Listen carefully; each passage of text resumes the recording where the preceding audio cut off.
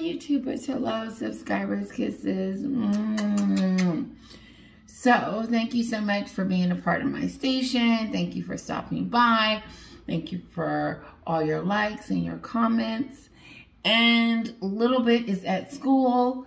I have to go get her in about 10 or 15 minutes. So, I'm going to make this short. But I did want to get on here and thank all my subscribers for their loves and wishes for Little Bit's first day. And she loves school. The verdict is still out for her.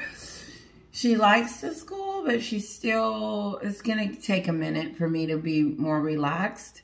I did, however, was able to come home and get a few things done. But yesterday I was in no shape to do a video. But let's get started. Kisses to all of you. So I wrote some notes down because there's not much going on. It's the same old with Meghan and Harry. But I want to start off with, I was at Sue's house today, and it was interesting that word on the street is that Harry is still requesting an apology from his family. And my first thought was, the reason why Harry wants an apology, he wants them to apologize to Meghan for how they treated her during the Queen's Jubilee. Now, whatever happened at the Jubilee, it's just, to me, they were in the background. And the reason why they were in the background is because, number one, they're not working royals anymore. And then number two is because they can't be trusted. And so the whole apology thing is a joke to me because Meghan owes everyone in her list that she's offended, mistreated, blamed, ghosted, grifted. She owes all of them people an apology. So in other words, she owes the royal family and Queen Elizabeth and everyone that she trashed during her 15 minutes of fame. She owes an apology to them. It's stupid. Meghan needs an apology. This is why she needs an apology. She wants King Charles to somewhat make an apology stating that, oh, it was all of their fault that Meghan had to run from the UK. Meghan left the UK because she wanted to do her own thing and start her own fame and do her own thing. But she needed Harry to bring her into the limelight. She needed Harry to... Her being a D-lister wasn't enough. We didn't know who Meghan was. And so in order for her to become something, then she needed Harry's... she needed his notoriety. And she knows that. It's not a secret. But she pretends like it's all, oh, Harry fell in love with her. She wasn't really looking for a man and all this other stuff. It's a bunch of hoopla. Like I told you guys the other day, she slithered her way into the royal family and conned her way into there. And then Harry was hook, line, and sinker because he's an idiot. And so the mere fact that she wants an apology is distasteful to even bring it, to say it out of your mouth, because she owes so many people an apology. For number one, she owes us an apology for going on national TV on that Oprah show, lying. And so until she's ready to face her accountability, what she's done to others, then why should anyone entertain anything that she's saying? It's just despicable to me that Meghan goes around thinking she's entitled to apologies as if someone's mistreated her or done something wrong to her, or she's this delicate flower that we need to cultivate and make sure she's taken care of, because if we don't pat her on the back just right, everything would just go all kaput. No, what's happening is Meghan needs King Charles to apologize so that she can look like the person that didn't lie and trash the family. No, that's not going to work. Even I think it would be just crazy if they even looked like they wanted to apologize to this woman. This divorcee from America that conned her way into the royal family and treated it like some type of job advancement. It's disgusting. First of all, I would stop inviting her to any of the royal events because they don't know how to act. It's like children. Like, okay, you can't go because you don't know how to sit up straight and act like a human being until you get a little older. Then you can go. Well, she's 40-something years old and still don't know how to act. And so the king has to put out some demands to her. No cell phone, bring the kids, da-da-da-da-da, and so forth and so forth. King Charles would like to see the kids, but she wants an apology. And so to me, like Sue said, I believe Meghan holds those kids over as a bargaining tool to say, okay, we're not coming over there if you don't treat us right, and we're not going to bring the kids either. I believe that that's her MO. I believe Meghan is, you can call it threatening, you can call it bullying, you could call it withholding, you could call it bargaining, you could call it whatever you want to. I call it despicable that she won't get herself on a plane and take those two babies over there so they can meet their relatives.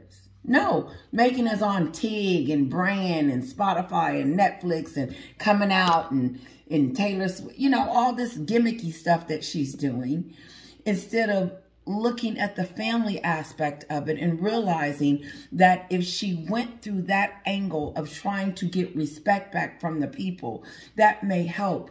But as long as she continues and the Sussex squad continues to try to go after the royal family for stupid stuff, then people will look at them shamefully and be like, okay, they're still up to their stupid shenanigans. And so let me go back to the kids. I don't talk about them much because I don't need to. We never see them. We don't know nothing about Lilibet and Prince Archie. Only kids we know about is those in the UK. And it's funny how I'm in the same country that she's in, Meghan, and we still don't know nothing about the kids. And it just feels like she's holding them in this little cubby hole, this closet, and saying, you know what? I can't let you out until I get the things that I need from these people, from King Charles. Until he allows me to be on the balcony and be a part of everything, then I'm not taking my kids over there. And I've already told you she's not going to let Harry take them. Harry is one of the kids too. He doesn't have a say in anything. He doesn't. I heard that they were having conflict on how they want to raise their kids. There's no conflict. The only conflict is Meghan. Harry does whatever she says to do. Now, he may have an opinion, but that's all. Moving on. King Charles, I'm sorry, those are not your kids. They are, but they're not. In other words, in my family, when you don't see a relative as much or their kids as much, we usually say, well, that they are our kids, but we don't get to see them much, so it is what it is. That's how it is with Meghan and Harry. You don't get to see the kids, so you kind of say, well, that's, you know, we have kids, but we don't. I don't know. I know I'm trying to say something, but I want to get it. I don't want it to sound like they're not, but they are. Meaning, if I don't get to see you at least once a year, then how is that a bond? How is that communicating? How is that a relationship? Meghan is not trying to have the kids have a relationship with King Charles. She's not. That's why she flew the kids. That's why she flew over here to hide them away real quick so that she could have with they're her kids, she can have full control over it. But meaning that Harry doesn't have a say. Harry can't say, come on, little Archie, let's get on the plane and go see Grandpa Charles. And while she's building up her reputation and trying to make us see something different in her file, we don't because of this, is because we see that you're not a very nice person, that you won't even take the kids over there to see their grandfather that they have never seen before. But you're going to bestow titles on them and call the family racist and say that they're not going to get titles after you gave them titles and they still can't see the kids, Meghan.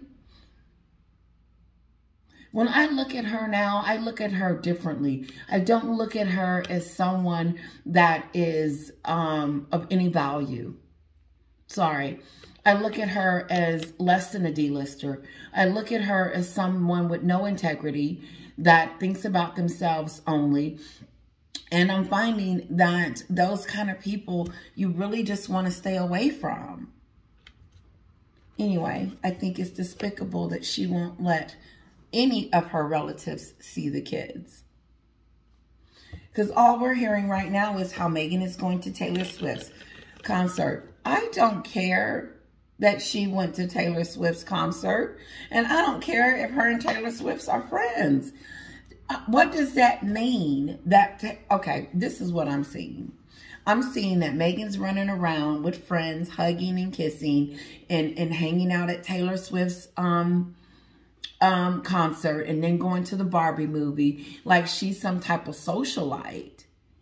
But even if she is this socialite, how does that change who she is inside?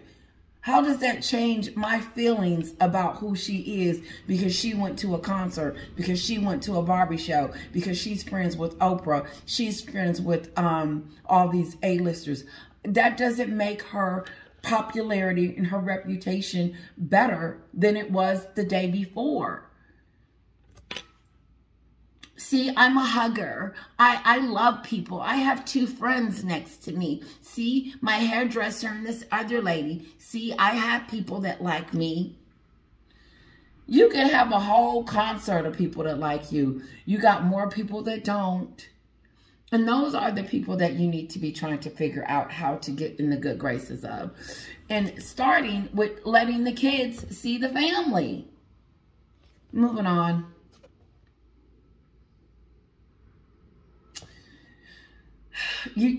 This is what I don't get, and I think this is stupid. Meghan thought that being the Duchess of Sussex, and it did work, was going to bring her reputation up, and it did. But when we found out who the real Meghan was, her reputation dropped, and the Duchess of Sussex, it holds no weight over here. And so now she's trying to hang out with all these people to say, look, I have friends. Look, A-listers like me. Look, I'm a socialite. Look, I got it going on.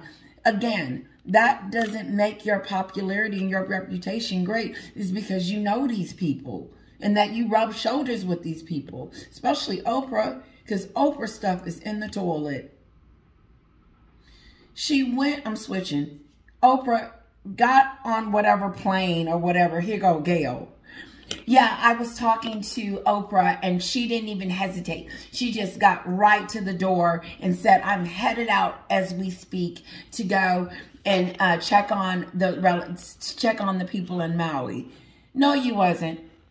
You was trying to, you wanted us to pat you on the back, Oprah, and say what a well job you're over there doing, helping those people.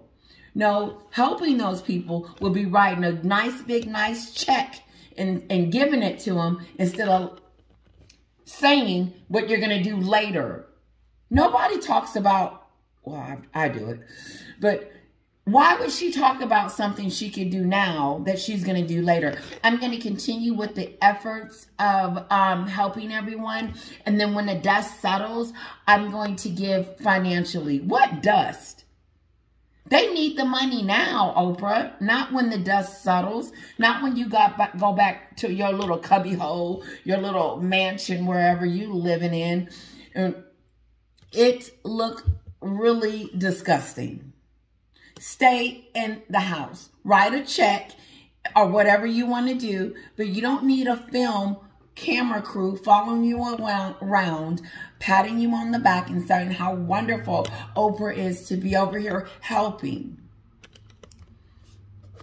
No. Like someone said, she's more and more like Meghan than we know. Something about Oprah doing a, it's going to be, honey, what time is it? Oprah is going to be doing an interview on Britney Spears. I like Britney Spears. I know she's had some mental issues and people taking advantage of her and just psychological stuff. And I'm sure she's seen it all. But of all the people to interview her, why Oprah? Get someone else. And it's not going to be the biggest interview of all times. It will be for some because people like Britney. But I'm not. The TIG. Let's talk about the TIG. I said it in my last video. Honey! Hold on. Okay, so I got to leave in a few minutes, guys. Let's talk about the TIG real quick. So, it's... You don't marry a prince and then you give up your small life or the life that you used to live and then decide, uh-oh, I'm going back to it. It just makes no sense. It looks like she's resurrecting something that was dead. The TIG is, to me, is not going to be on the level of, ooh, excellence that she thinks.